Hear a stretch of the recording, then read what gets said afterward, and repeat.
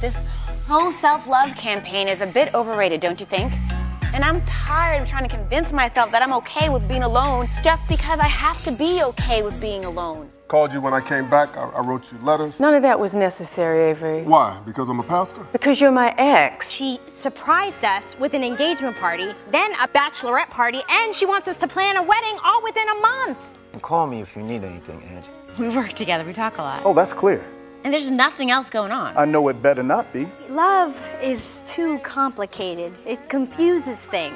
Everything can't be about what you want when you want it. I want commitment, I want a marriage, I want someone to hold me at night. I don't care about what you had to do back then. Love isn't about convenience. It's about commitment. No one's asking you to give up good love. I'm just saying maybe you should slow it down.